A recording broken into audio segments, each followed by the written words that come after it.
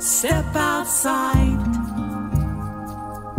Yate anotro. Welcome. Hello, everyone in the beauty way. Welcome to Indigenous Ways Wisdom Circle this Wednesday evening. We are so grateful to have all of you with us this evening and those in the future that are going to be watching this archived show 7 generations and more into the future. Thank you for being with us. We'd like to take this time to acknowledge the traditional owners and ancestors of the lands each one of us resides on. Here in particular, Elena and I are sitting atop the Oka Poke Owinge, also known as Santa Fe. Thank you all, ancestors and all, for blessing us this evening. Tonight, we are so excited because we have been waiting for this night. Penny Gamble Williams is an environmental human rights arts activist. She was born in Providence, Rhode Island. She is an enrolled member of the Chappaquiddick Tribe of the Wampanoag Nation, an historical, non-federally recognized Massachusetts tribe, and we do want to talk about that a little bit. She is also the spiritual leader for her tribe and is president of the Chappaquiddick Tribe's nonprofit corporation. Please welcome Penny Gamble Williams. Thank you so much for... Yate, tell us a little bit about yourself. Let's get started with this show and some of the salient events that have impacted your walk from childhood to now. Thank you. Boy, that's a long journey. But it's a good one. I want to say kwe akoni, greetings. It's really great to be here. And speaking of my journey, it started in Providence, Rhode Island. My parents, my mother was a visual artist and my father a jazz trumpet player. And so I grew up around a lot of music and visual arts and crafts and so forth.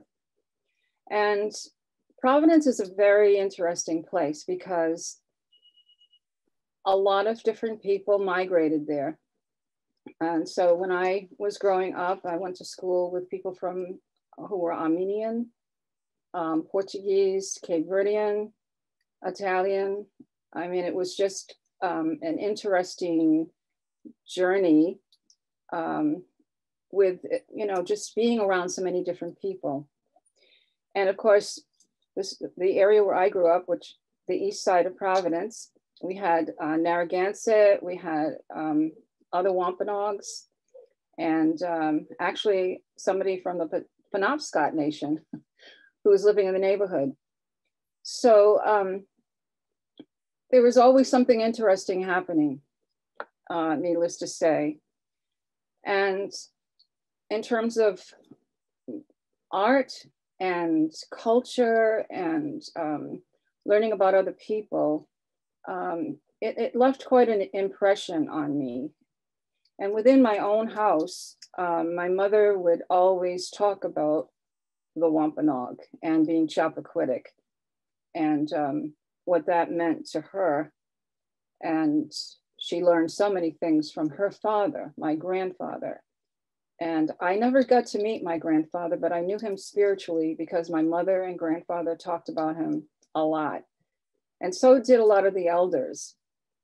And it was very comforting for me to learn about him. He was known as being quite a character in the neighborhood. He was a letter carrier, that's what they called him, a postman.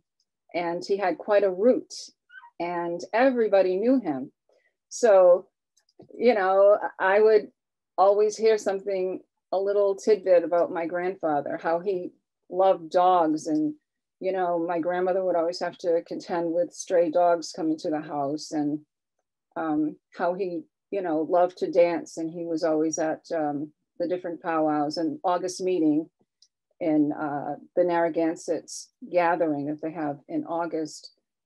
And so many things. He knew how to make things. And so this always, I don't know, it gave me a lot of energy to just sit around and listen to people talk about him. And it was kind of this mystical, character in my life. And as I got older, I really didn't pay that much attention to being Chappaquiddick, Wampanoag. I was with my elder relatives. They lived in New Bedford, and they always talked about, how life was and what was going on in the neighborhood. So, and I was always around adults, always around elders.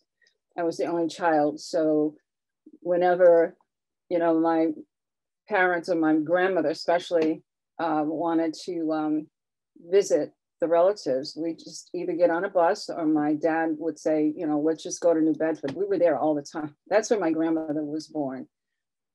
And as I became an adult, I went to school. I had been married. I had a child, and I felt like I needed to explore other areas. I was an artist, and I had done some, art events in Providence and in Massachusetts, but I just wanted to go someplace else. So I ended up in DC for a visit and ended up staying. And I arrived during the time of the Trail of Broken Treaties. And that really opened those channels of going beyond just being Chappaquiddick and, knowing about what was happening in Rhode Island and Massachusetts. I mean, this was Turtle Island, this was everywhere. And so I was very interested, but I didn't really do anything until 1978, when the longest walk happened. And I walked from where I lived in Maryland to DC, and that was the beginning of me wanting to get involved and just kind of being a person behind the scenes. Whatever people needed, a ride or a flyer. Being an artist, I was always asked to do a flyer, and I ended up working at the Longest Walk office as they were closing things down. So that challenged me, and that's when I became very interested also in my own tribal community. But the environment, everything that was happening, it just opened my eyes. That is so what I would call rich in an indigenous sense. The access to the stories, the oral stories and traditions handed down from your grandfather, obviously were influenced by his grandfather and his grandparents and on and on. So what comes to my mind to ask you is, when did the Wampanoags first experience colonization? What year was the first contact? Oh, well, I'm sure around the time of John Smith exploring the coast. Mm-hmm. Our people always knew what was going on, and there were interactions on Martha's Vineyard in particular, or Note Bay, as we call it, mm-hmm. and Chappaquiddick. So our people had encounters during that time, and then there wasn't really a lot of trust. That's the story that's been handed down because of some of the things that happened. And then later on, in the early 1600s, some of our men were kind of lured onto the ships because there was trading and, interesting things from another part of the world. And so the trading that happened, and sometimes our men were captured and ended up having to go wherever that ship was going. And so there are stories about Ipanau and different people who ended up in England. So 1620, around that time, the people from England ended up at Patuxet, which is really, that was one particular village. And people had already I guess the diseases just decimated our community. And for us on the island, it wasn't until the 1640s that people started coming and asking us or trying to figure out who we are and what we were all about. And of course, the island itself is beautiful, a very lush island, you know, with wetlands and just ponds, and it's just beautiful. And that was the beginning of the end, in a sense, for us. Chappaquiddick was very easy to get to from the main island. And it was a little different for us as opposed to the Aquinnah, because they were on the western part of Martha's Vineyard Island, and it was harder for the English and the new people to get there, although they did get there at some point. But for us, it happened a lot earlier. I didn't get that. Could you try again? Do I need to say something again? No, I don't know what that was. Okay. I couldn't say. Did somebody turn, Elena, what's going on? Oh, I think that might be someone's phone, but just keep going. Or like a Siri. Siri, maybe. Okay. So, you know, there were so many things that happened to us, and we were trying desperately to hold on to our land, to hold on to our culture. At some point, the missionaries came, and, you know, there was a lot of conversion going on at different times and different levels of being coerced.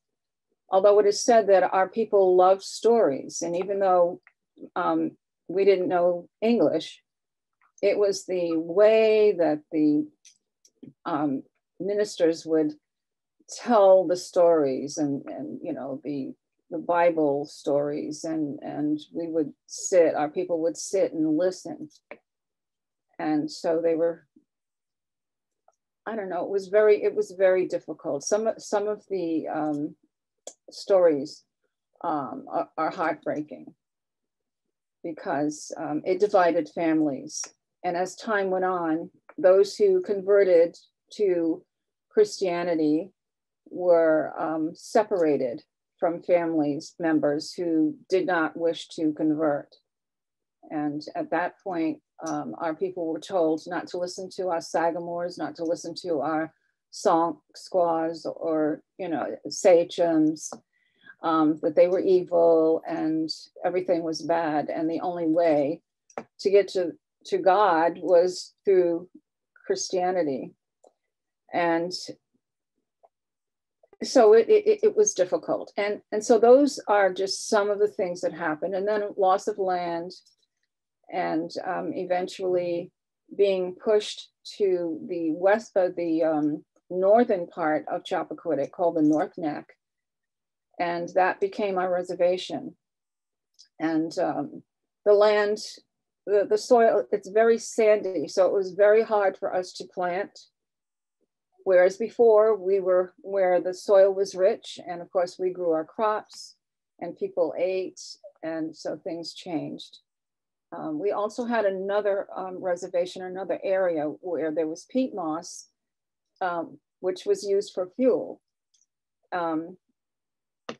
People were trying to make a living. And my family, we made brooms, we picked berries, and made soap. And eventually, it was hard to sell those products. So people started leaving, and they left the elders.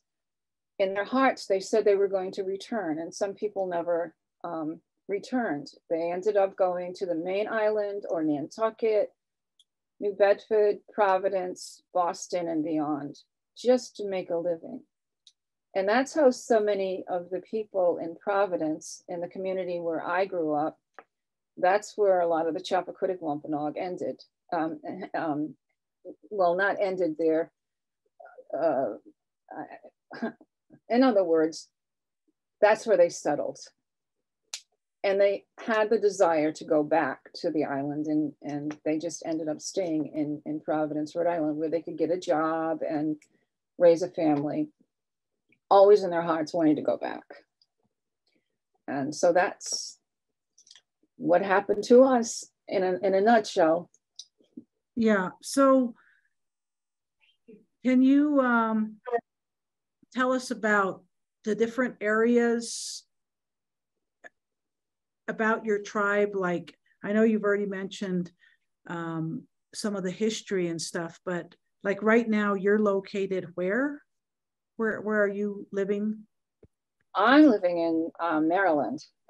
Oh, many of our tribal members live in Providence and Massachusetts, but there are some of us who live in other areas. So when I was the SONC in '95, I was elected. I was always there. I was going back and forth, flying, train, you know, riding, driving, just to be there and to conduct business, to have ceremony and meetings and stuff. So I was always on the road. I do want to say,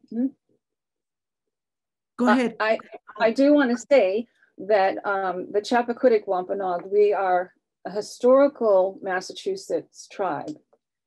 And even though we're not federally recognized, there is no real state recognition, so to speak, but there's enough information written about us, the census records, you know, the 1849, 1861 is how many of us connect. The records that were kept in New England were quite, lots of things about us, written about us, and census records and deeds and all kinds of things. So there was enough for us to understand and to know exactly who we were. It's on paper, but we knew who we were. Even you didn't have to need the paper to understand that, but it did help, because in New England, there's a story that I like to tell. I think I was in the 5th grade and had a great summer. Had gone to the Cape.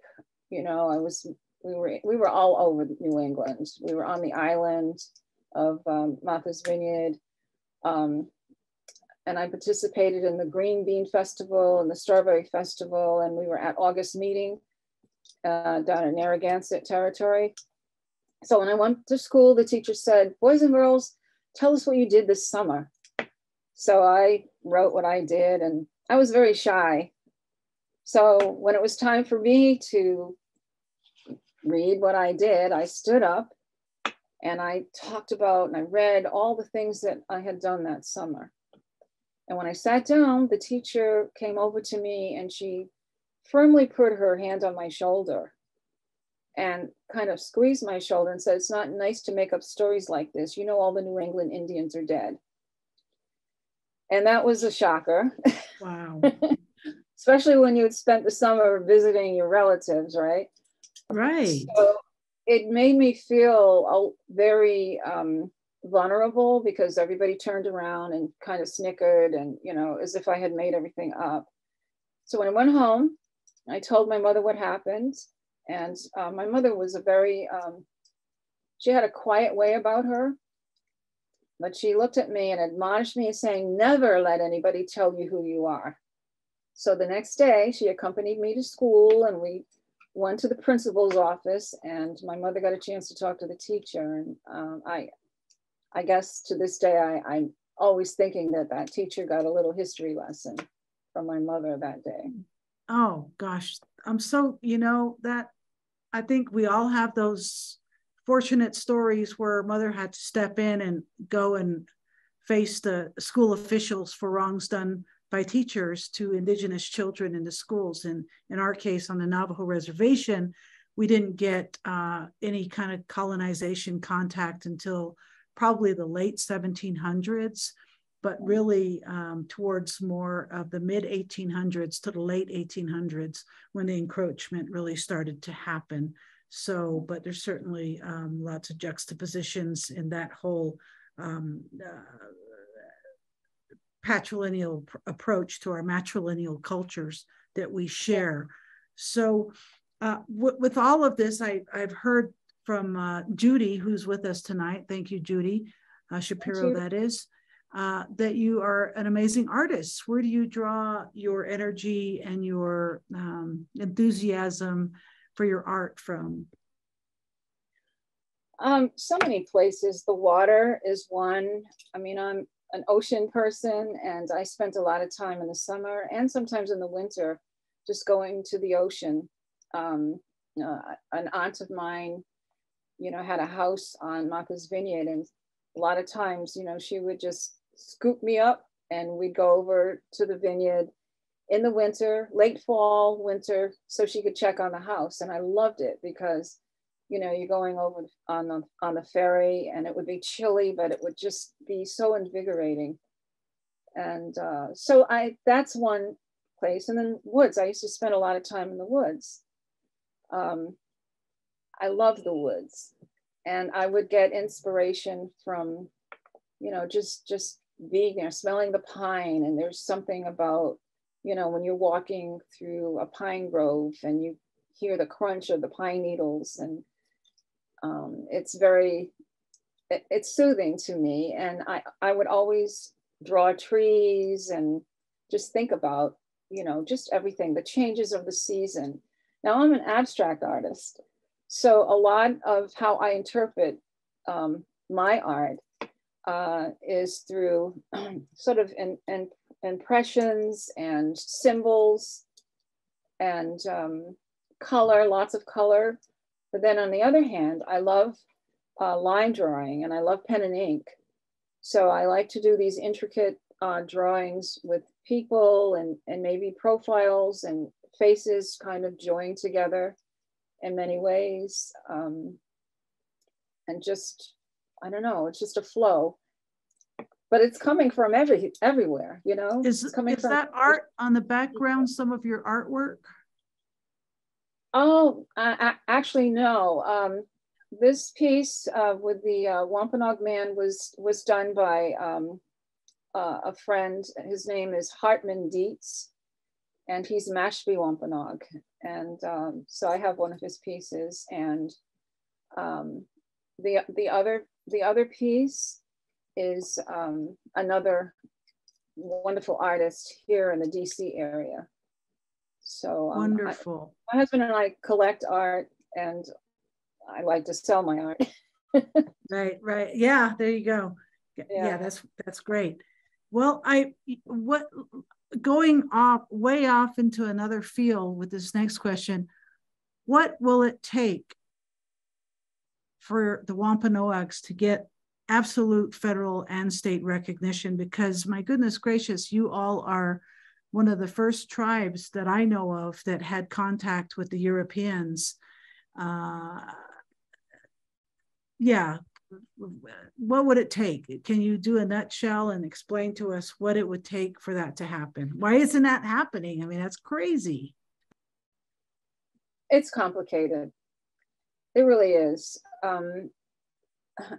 One thing that happened to me, because as you can see, I'm also African American, so there were a lot of different things that happened very, very early on, and in the state of Massachusetts, as it did in a lot of other places, there was this mentality of erasing the people and saying that, well, they've intermarried and they're so far away from the original people, maybe they don't exist anymore, which is why that teacher responded to me the way she did.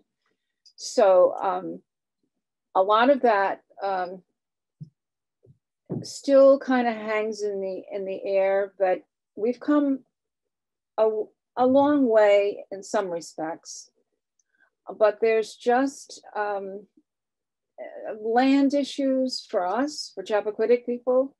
It's about the land. It's about the people who live on the island, who weren't always sure why we came back, why we returned, and what does that mean? A lot of people don't have clear title to their land. So, you know, we've talked to the state, we've talked to the governor, we've written letters, and then they keep saying that's in the hands of the town of Edgartown, you know, for you to try to get land or try to do anything. Now, one good thing that's happening is our tribe happened to get involved with the wind energy projects that are going on in Massachusetts, Vineyard Wind.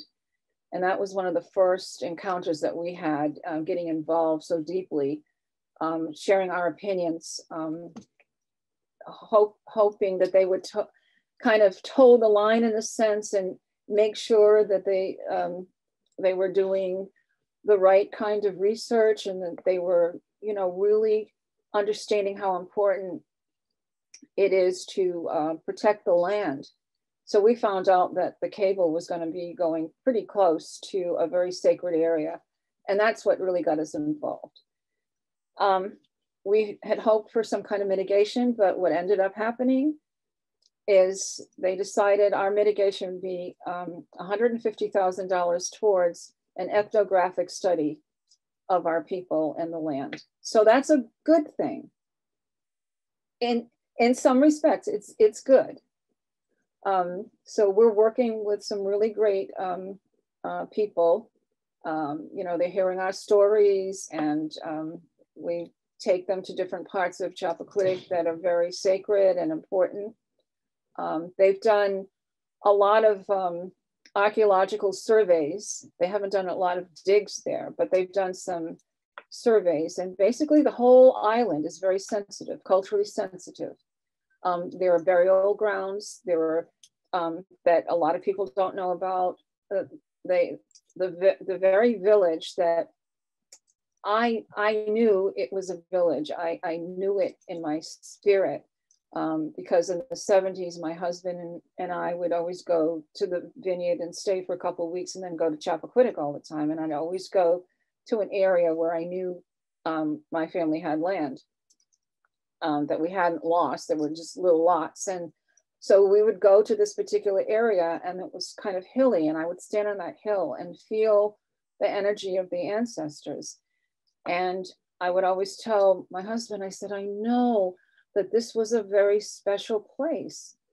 So the people who were doing the ethnographic study on us had also done an archaeological survey, and they said that area, because I had spoken with them, they interviewed me, was very sacred. They found fire pits.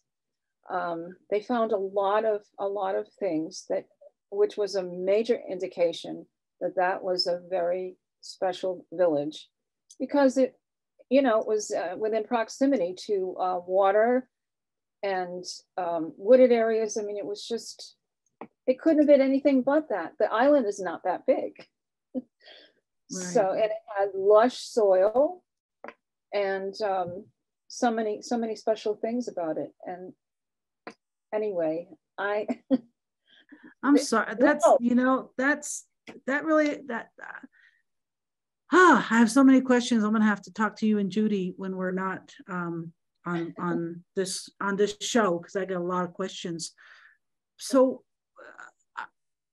in terms of you and your husband, perhaps, and your background in terms of education, history, and careers, what can you tell us just a little bit about that? Like, besides being an artist, what else have you done? I know that you've been a tribal leader, stuff like that. Curious. Well, I'm an activist to the bone. So I've always been involved in that. And art and activism, I think, go hand in hand for a lot of different reasons. Art meaning not only visual, but spoken word, poetry, songs, just everything. But I've always worked with young people, teaching art or doing things like that. I did go to Rhode Island School of Design, the same school that my mother went to. She graduated, I didn't. I just wanted to be a free spirit. And so I've always stayed in that area. I love art, and I love working with young people, and I love mentoring, and just whatever I can do to help young people. I'm there to do it. I'm there to do it. That, I mean, that's where it's at, because that's our future. I mean, when we're gone, we'll have left little seeds. I feel similar to you in that way. So what are you working on right now? I know you're probably working on a lot of stuff, but what is like a real main thing for you? I'm really so involved with my tribal community right now. We were fortunate to apply for 2 grants, and we did get them. The second grant is these are COVID grants, and one was a federal grant, and the latest one is a state grant, and it gave us a lot of leeway where we could create different things for our tribal community. And one big issue was health. So along with keeping people up to date on what's happening with COVID, we were also able to create programs. So we have, we call it the Chappaquiddick Health and Wellness Program. And so it encompasses a lot of different things. Mental health, a lot of people, hunkered down during COVID, and a lot of depression, a lot of different things, went on with people. And then there were people who did get COVID, and, they were affected by that in many different ways. So we knew that we had to do something, and this grant has allowed us to do it. So because of Zoom, we were able to invite people to come and do presentations. We've partnered with the Northeastern Rematriation Collective, and it's all about encouraging women to get back into the soil and plant and get back to tradition. And so we are like really involved in that. They came to our ceremony and cultural event that we had on the island during the summer. And they brought, seedlings and starter plants, and passed them out to people who wanted them. And so we are all planting in many different ways, indoor plants, learning about some of our medicine ways. We just did a foraging walk last weekend with somebody from our sister tribe from the Wampanoag Nation, Shanae Bullock, and she wrote a book, 50 medicine plants that we should know about.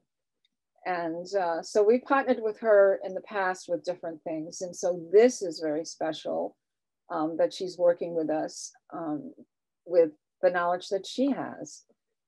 And I could go on and on and on. It's just opened so many pathways for us. And I'm right in the middle of it, as an elder, and working with a lot of young people who really want to do things and to get involved. So we have a great team for our both of our grants. And we're the elders who are involved are just listening. We're listening. Amazing. So let me ask you now, with the, we're right into the Gen Zs now. We came out of the millennials, whoever is born up to, I think, 86, 86 and onward, the millennials. From your generation, my mother's generation, and our beautiful interpreter's generation, she would be a Gen Z, Mariah. Do you believe that, like our grandparents, our great-grandparents that were impacted by colonization and language removal, or at least trying to, which thank God it didn't work completely, and forced religion and stuff like that, and the school system, the boarding school era, and that whole kind of subservient training to domesticate everybody and take them away from cultural and tradition. People have been impacted by generations. Do you think the young generation now is as impacted as, say, your grandparents or your parents or even yourself for that matter? Or do you think the Wampanoags from your youth group are like knowing a little bit, but not as maybe psychically scarred from it? Or is it, do you believe it's in the DNA and how do you feel about that trauma, that post-colonial trauma? It's a combination of many things. Where do I begin on that? You know, I have a lot of grandchildren and some great grandchildren now, and I try to sit down and talk to them. I show them pictures of family members and, you know, from way back, and they're intrigued, but the attention span is a little, you know, short because of technology. And so I said, okay, I'm going to have to come up with something, you know, I'll send them pictures, and then they can go on their phones or on their tablets, and then they can, you know, look at it instead of me with the family album saying, and this is, you know, great, great, great, blah, blah, blah. And, you know, it's like, oh, okay. And then they're back to their phones. So I'm coming up with different things for the 14 and 11 and 14-year-olds. But some of the young people that we're working with, they are so sharp and they see things that maybe I miss and some of the other elders miss. It's kind of catching up and understanding, trying to really understand them and how they think and what they do. They are amazing in terms of technology. We've been able to do a lot of stuff because they know exactly what is needed. You know, they know all these different formats and programs that we can use, and they'll say, oh, we could use this, and then we'd be able to communicate better. And it just goes on and on like that. And a lot of them have great writing skills and math skills. Yeah. So we're blessed with that, and they focus in on that. They're in their 20s, their early 20s and mid 20s. Oh, wow, that is so cool. That is really hopeful, because if I was to answer that question, I would probably go more for the negative and look at some of the negative impacts. But just listening to you goes to the blessings and the beautiful stuff and the talent and the skills and the technology and utilizing all that. I think that's so beautiful, because I come from, as you might not know, but I come from a place called Black Mountain and Big Mountain, Ziflijin and Ziflinsa, and there's still no running water up there, and there's still no infrastructure, and some of the home sites do have electrical outlets now, finally, after all these years. And so much has happened, and people are still really, really hurt. People are still really, really angry, and people are still wanting transparency and not getting it. And from that standpoint, it's sad, and sadness can easily transpire into anger.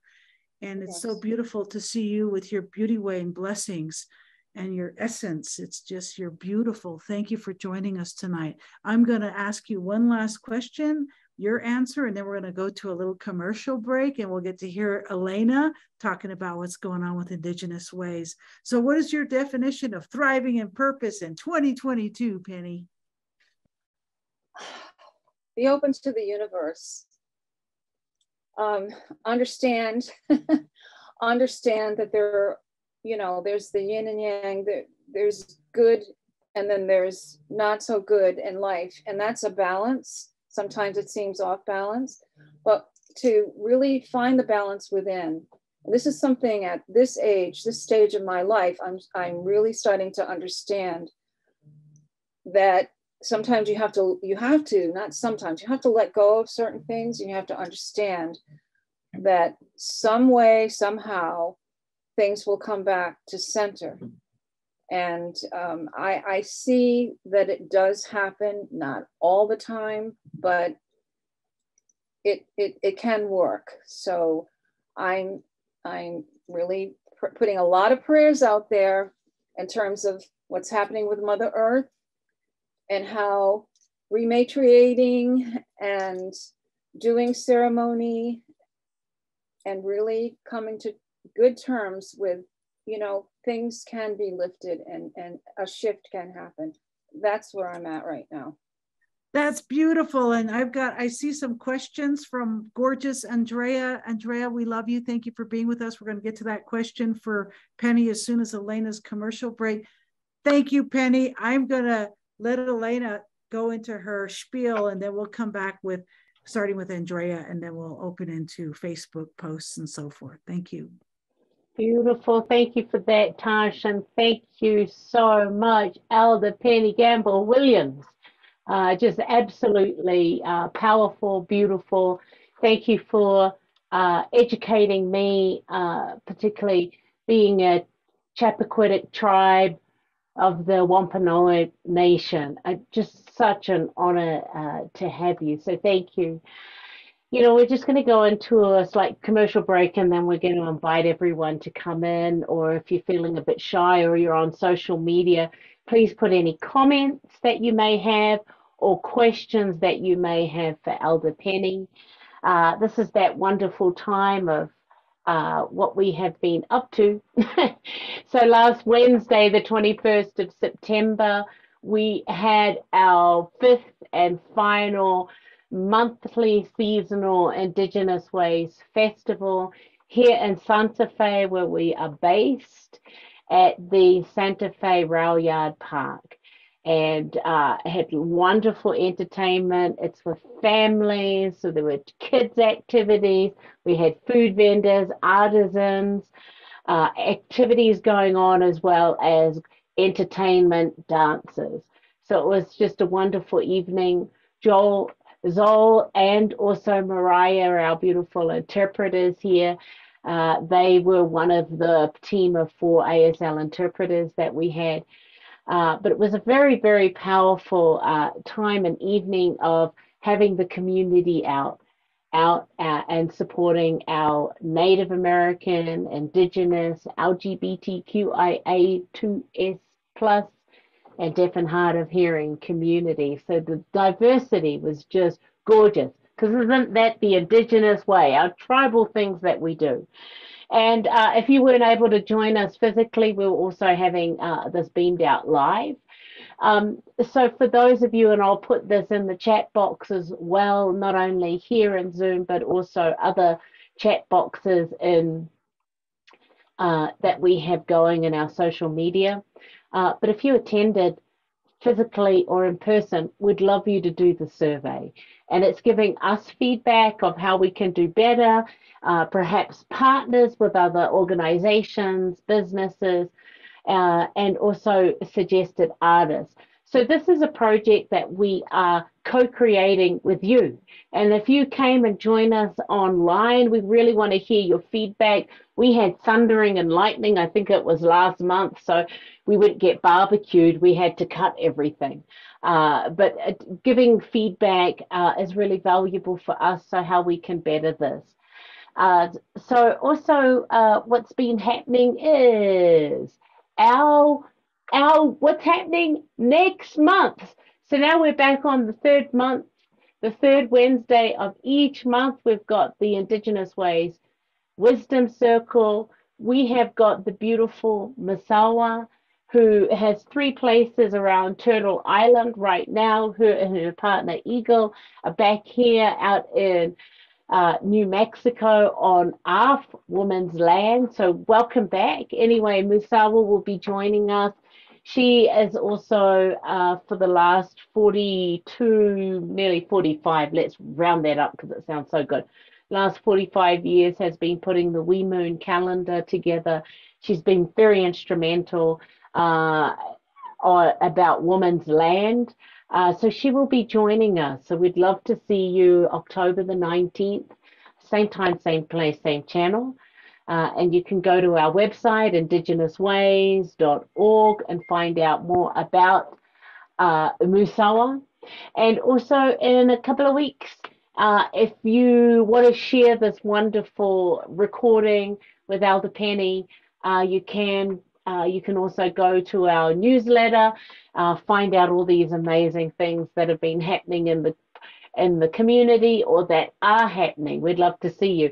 If you're on social media, please like or subscribe to the many, many pages that we have. We really want to hear from you. And this Wisdom Circle has been very blessed to support over 175 presenters who are now in our archive library where Elder Penny will be. And again, that's at IndigenousWays.org. On the website there, you'll see video archives. So what else is going on is all of these virtual events, which we started April 2020, have been free. They have ASL interpreters making access available to all. We want to thank our sponsors, the National Endowment of the Arts, the City of Santa Fe Arts and Culture Department, the New Mexico Humanities, the National Endowment of Humanities in making this possible. Also, all our individual donors, where we can keep doing these series and really pay our presenters what they are worth. You can also our board members, some of them are on. Thank you, Homer, Missy, and also Judy Shapiro, who is here, who also said, hey, you need to have Penny Gambles Williams on. So thank you for that great suggestion. Thank you, Judy. We also, if you are able to donate, we have PayPal, Venmo. We've also got on our website at the donate, where you can send that if you want to keep supporting us in this beautiful habit of supporting all our amazing presenters through here. And also we have snail mail, which is P.O. Box 4073, Santa Fe, New Mexico, 87502. So we'd love to see you there. Now, in saying that, you can see this amazing pennygambleWilliams.pix.com. You can go to our website. There you can see this extraordinary archive of work that she has done. So please be sure to check that out. And now what's going to happen, if you want the opportunity to come on, now's the time to start your videos up. If you want to say a few words or just say hi to the beautiful Elder Penny. We've also got some conversations going on in the chat box. And I must say to the beautiful Nicole Oxendine, who made a comment earlier as you were making comments, Penny. And I'm sorry, Nicole, but I can't seem to get hold of your video, your message. So if you can pop that on, that'll be fabulous. And with that, Taj, I'm going to go to you. Unmute. There. Okay, everybody. This is Aroha, Aroha. She's from the Navajo Reservation, and she wants to say, hello, I'm growing up in Santa Fe. Hi, everybody. I'm the latest addition to the home. So she's getting really healthy. She's putting on weight. As you can see, she's more than a pound. So I'll let you go now, Aroha. Bye-bye. So that's our latest addition to our home. Let's get started to honor our beautiful questions here. Hello, it's great to be here. Hey, Narissa, it's great to see you. I want to say hi to you. Okay, Andrea Otero is saying, I'm so sorry for that stupid teacher. Gracias to mama and all mamas. How big is Chappaquiddick compared to MV or Nantucket? Nantucket is very small, I believe, near 9 square miles or so. Thank you, ASL persons. Chappaquiddick is approximately 6 miles long and 8 miles wide, give or take. There's erosion going on and different things like that, but it's not very big at all. All right, thank you very much. And on to our beautiful visitor that's come in all the way from the traditional lands of Anishinaabe, Haudenosaunee, Delaware, and Hoda nations of Turtle Island in an area people now call Southwestern Ontario, Canada. Question is, did you want to ask our beautiful elder Penny a question, Kaliuti?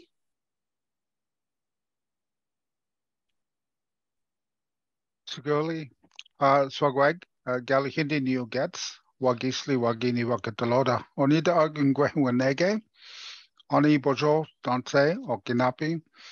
I always introduce myself in my original language before I speak so that people know who I am and where I am from. So I said my name is Galihindi. It translates to clouds passing over in the colonial language. I'm a member of the people of the Standing Stone First Nations of the Thames here on the traditional lands, as mentioned, of the Haudenosaunee, Delaware, Huron, and Anishinaabe nations on in the area that's been segregated and relabeled Canada.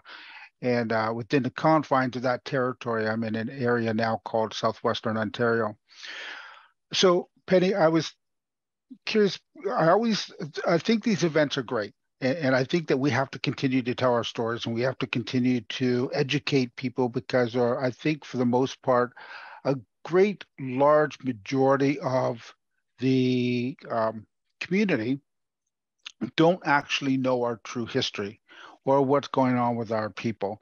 And so they don't really understand what they're seeing and hearing in the news oftentimes.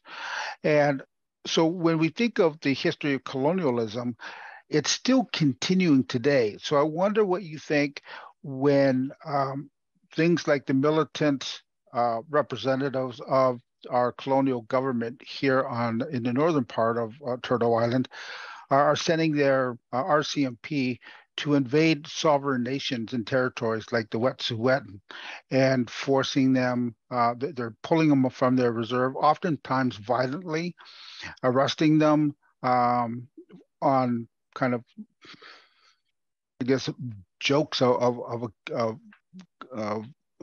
charges. What can we do, or what should we be doing to put an end to that and actually create true reconciliation? Because here in Canada, I mean, September 30th, we actually have Truth and Reconciliation Day. So this is a day, it's intended to honor the students of residential schools in Canada and boarding schools in the US, and both the ones who survived and the ones that didn't, because we know that thousands of them didn't survive. But I think it could be expanded and more inclusive to other aspects of our cultures that we need to address as well. And I was just wondering where your stance is on that.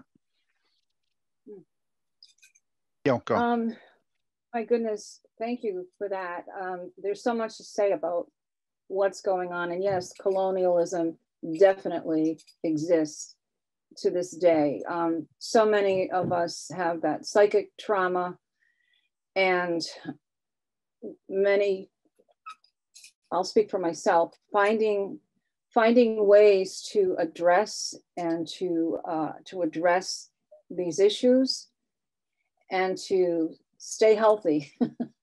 You know, I mean, there's just so much. And I made a promise to myself that I was going to find ways to uplift, to raise the vibration and the energy when I speak, and to find ways to mitigate some of these things. And that's why I mentor young people, because they know that things are not right. And when they do learn about the history, there is a sadness and there's something that happens, and a lot of people act out in different ways, and I understand that. So you do the best you can, but we have to be honest with what's going on. And because in a way it's surreal, right? I mean, it's so against our ways of being, how we understand what this earth means to us. Everything is upside down. And I talk to young people about this. And sometimes you have to be frank, and then we have to have discussions about it. And I like to listen and find out how they feel about it. And what would they do? What can we do? You know, it has to be intergenerational. We have to learn how to listen to each other. I don't have all the answers. And a lot of young people, like I said, some of the young people we're working with, they're trying to find answers because they want to see a future. And they're going through a lot of changes.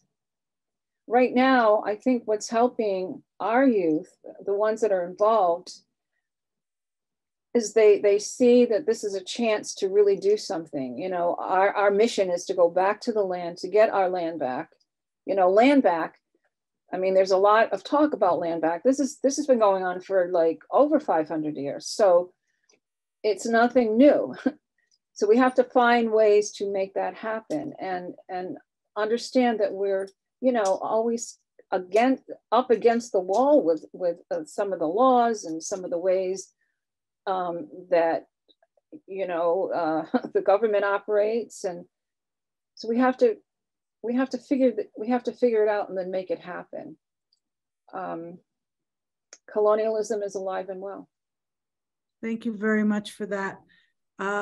I know we're almost out of time, everyone, and I want to hear from everyone. So really quickly, I want to definitely have to hear something from Judy Shapiro. Judy, would you like to say hey? Hey. So Penny and I live, what, 5 miles apart? Yeah. And we never see each other. We have to fix that. Yeah. Maybe I should scoop you up and we'll go to the ocean. There you go. I think that's what we need to do. The short answer, sort of tying in a number of people's comments on recognition, because I've spent, I guess, 30 years of my life on this process, is that federal acknowledgement is a perpetuation of colonization. That's all it is. It is talking to the people who are exerting control and saying, please, please, can you stop oppressing us at least this one small way? Can you let us prove to you that you've been oppressing us? Can you let us prove to you that we still here despite all your oppression? And after the end of all of that, could you please, you know, put a little seal on it saying that we actually managed to survive in ways that you deem important rather than what we deem important? And by the way, is it okay if we document it, at least one bit of information for every decade? That used to be since the beginning of white contact, which on the East Coast was a long, long time. And now we only have to go back to 1890. Hot shit. As long as you also prove you're an historic tribe, which means going back to European contact also. So the reason why it's not done, or it's not done already, or that it still has to be done, is one of the great bureaucratic artifacts of colonization. Here's my answer. Well, you know what, Judy? I would love for you to come work with us on Black Mountain. Yeah, that's great. Okay, well, we got less than a minute to go, but Narissa, would you like to say hey? I would.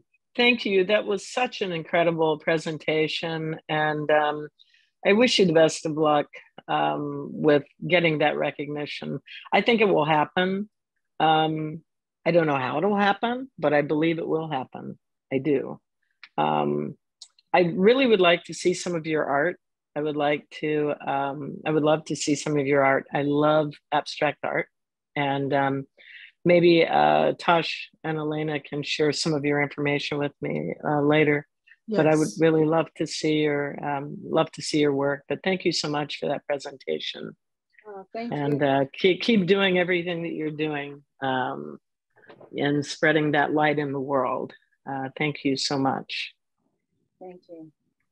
And while you're at it, while you're at it, Penny, check out Zalima Harris. That's her mom. Yes, she's a PhD. That's amazing. Where is your? Okay, we got to go, you guys. I'm going to pass it over to Elena, but check out Zalima Harris. I'll text information. And also Narissa Bond herself, who is an accomplished musician. It's great to see you. Unbelievable Narissa. Musician. Yeah. Unbelievable. So just honoring everyone. Is there anyone else who wanted to share something or a comment or anything like that with Elder Penny? May I say one little thing? Absolutely. Please. some of our young people do not want federal recognition. It's really interesting. They've been doing their own research, and they feel like we could do things, be innovative, start businesses, and they've already started doing their research. So, you know, we'll see what happens, but that's not on the top of their list, and they're the future leaders right now, which is why we're working with them. So we'll see what happens. That's exciting. Keep us Definitely posted. another conversation there. Musawa, I'm going to go to you. Musawa will be our guest presenter on October the 19th. It's wonderful to see you, and welcome back to New Mexico. Yay, Musawa's back. Hi. Yes, hi. Penny, I just wanted to say we would love to see some of your art in WeMoon. It's art and writing from women all over the world, and we really want more Indigenous women's art and women of color art. And, you know, there's a lot of ways to get recognition, and one is the cultural sharing that Tosh and Elena are doing such a great job of in this. And the WeMoon is just, it's a calendar, a date book, a women's date book. And I'd love to see some of your art. And also for some of the other participants in this, www.wemoon.ws is a way to just find out who we are and what it's about and how to submit work and stuff. Oh, I Thank have you. one of those books. What? Great. I think I have a book. Oh, great. Yeah. It's called WeMoon, Gaia Rhythms for Women, the date book. Yeah. Yes. Nice. Oh. Right. Thank you for that, Musawa, and thank you, Musawa is Penny. a legend. And a legend.